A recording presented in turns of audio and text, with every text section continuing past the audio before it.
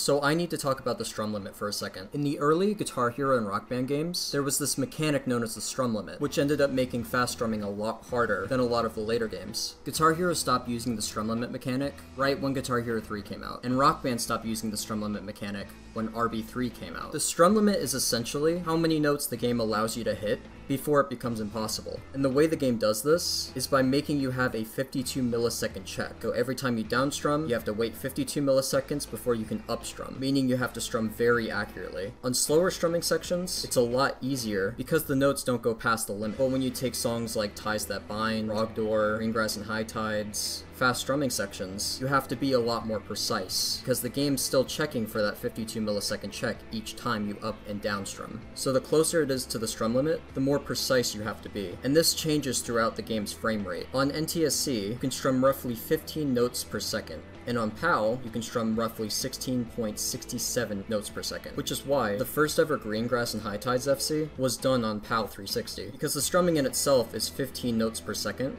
and on PAL, since you can strum 16.67 notes per second, it became a lot easier to actually hit in a run. But on NTSC, pretty much have to hit every note perfectly, because the notes per second is right at the strum limit. On Rock Band 1, if you started off early enough, you can get a little bit more leeway and have a little bit more time for human error. But on games like GH1, you can't really start off early. I've FC'd both sections on Guitar Hero 1 and Rock Band 1, and I have to say Guitar Hero 1 is really, really hard, because the orange note before that's a strum, and you have to hit these notes accurately, so you can't do a quick double strum, and since 2E is right at the strum limit, you pretty much have to hit it perfectly. But when you speed up the song, something interesting happens to the strum limit. I'm not sure exactly on the specifics, but since the strum limit is tied to the frame rate, the strum limit will actually widen, but the hit window will also shrink, so that's the drawback. This was the reason why I was able to FC Texas Flood 125, V-Control 125, and Greengrass Solo 2E at 110% speed on NTSC. Don't want to get too much into the strum limit in this video, because I have another documentary planned where I want to talk about the story of the removal of the strum limit and how community members got past the strum limit by modifying the game's engine. That's going to be my next big video project after the $100 bounty video, which I'm 70%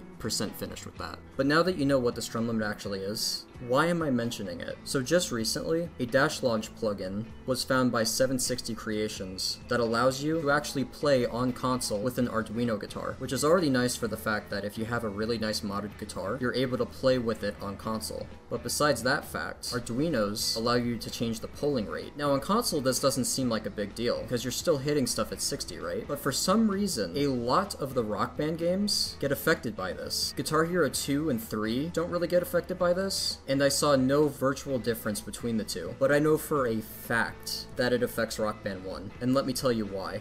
So my first 2E FC was done on a stock Explorer, and it took me over 3 hours just to hit it once. Regular guitar controllers have a polling rate of about 8, which means that the controller information you're trying to register has to be a lot more precise than if the polling rate was 0.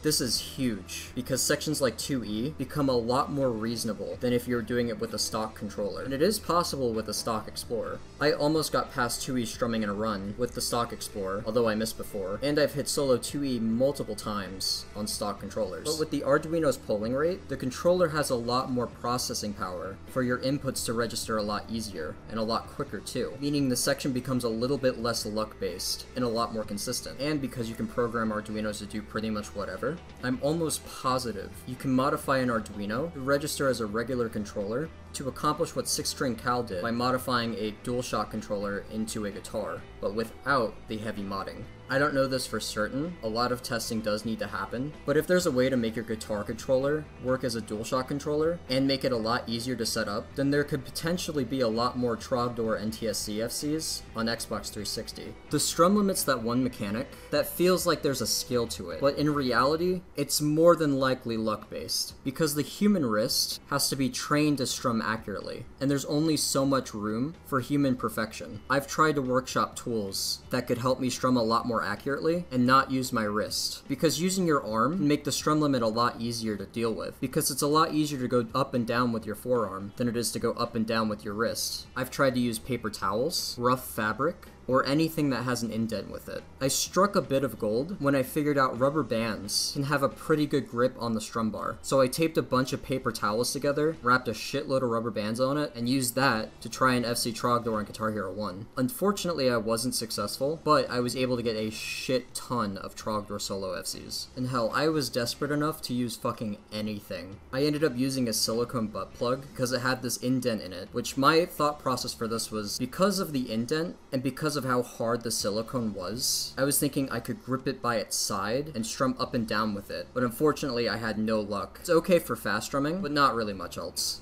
But 2 days ago, I think I struck gold. Carpal tunnel hand wrists usually have a little metal bar inside, which will lock your wrist in place and rest on the bottom of your palm. But if you're wearing it while strumming and you want to strum accurately, you can move your palm up slightly and that pressure will lock your arm in place, making you use a lot less energy strumming up and down. And I had a theory a while back where using the top edge of your Explorer and pushing it against your arm will flex that muscle in a way to make your wrist have a lot more stamina. But having a wrist guard that will do the same thing more consistently makes this FC a lot more possible. So since Arduino polling makes 2E on NTSC a lot more fair, and it doesn't change the NTSC engine, is just incredible. And the polling doesn't mean you can't be inaccurate with your strums either. You still have to hit it like you're doing it on a stock guitar. My method for 2E is this. So right when I get to that last blue strum, I hit that blue strum as early as I can, and then try to hit that orange hopo as early as possible. This allows me to get more orange strums above the strike line, meaning if my hand stutters a little bit, I'm not gonna instantly miss. And as soon as I hit that blue, I start counting the downs in my head, and it's pretty fast too.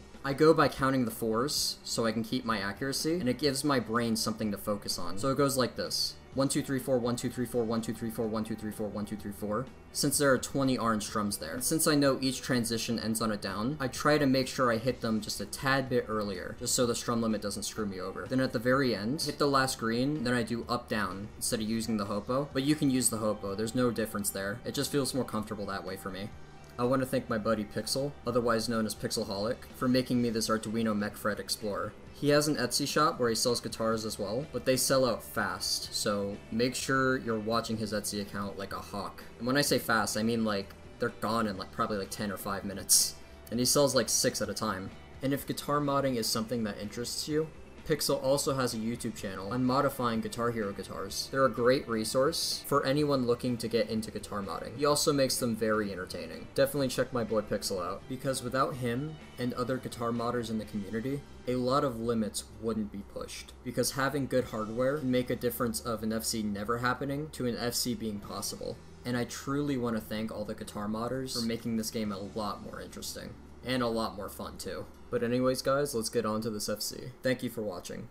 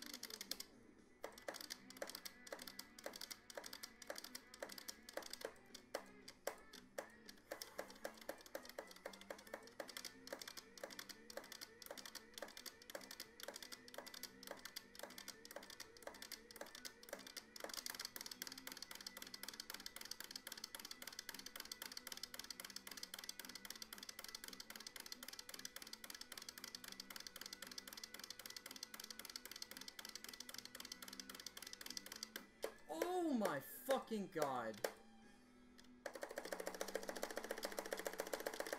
Let's fucking go. Full solo 2FC on Rock Band 1. On NTSC. Let's fucking go, dude. Holy fucking shit.